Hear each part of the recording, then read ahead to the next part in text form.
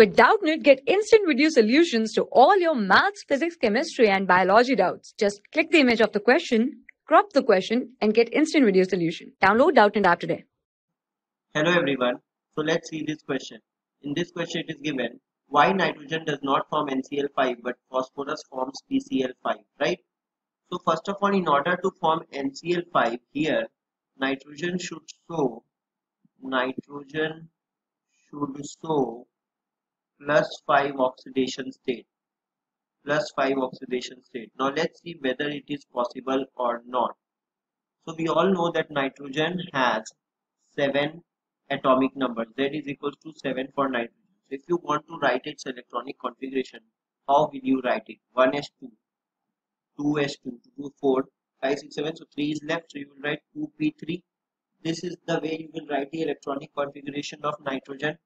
Now here what you can see that here what you have nitrogen when you want to draw its orbital. So this is the s orbital, 1s orbital, 2s orbital, and this is the 2p orbital, right?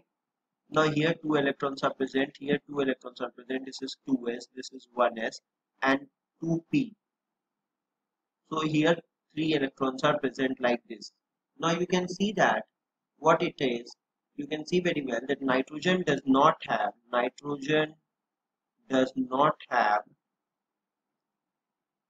vacant d orbitals, right? Nitrogen does not have vacant d orbitals, and hence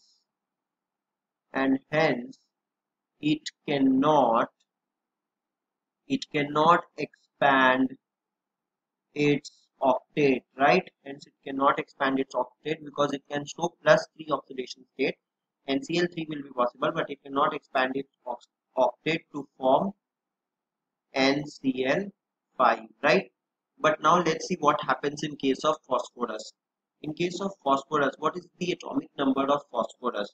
So if you see the atomic number of phosphorus is, so its atomic number is how much? 15. So if you want to draw its configuration, then it will be 1s2, 2s2, 2p6, 3s, 6, 7, 8, 9, 10, 3s2, 1s2, 2s2, 2p6, 3s2, 3p, how much? 6, 4, 10, 12, 13, 14, 15, 3, 3p3. Now here what you can see that in case of n is equal to 3, there can also be 3d. Now first of all, let me draw its structure. So this is 3s, which is having 2 electrons. Then you can have this 3p, which will have 3 electrons, right? And 3d is also possible. We know that in case of n is equal to 3, you have s, p and d subshells. So 1, 2, 3, 4 and 5. So this is 3d.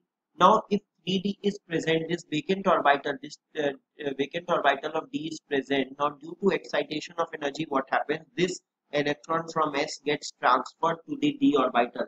So what you will write, that due to presence of vacant d orbital, that is which vacant d orbital? 3d. Phosphorus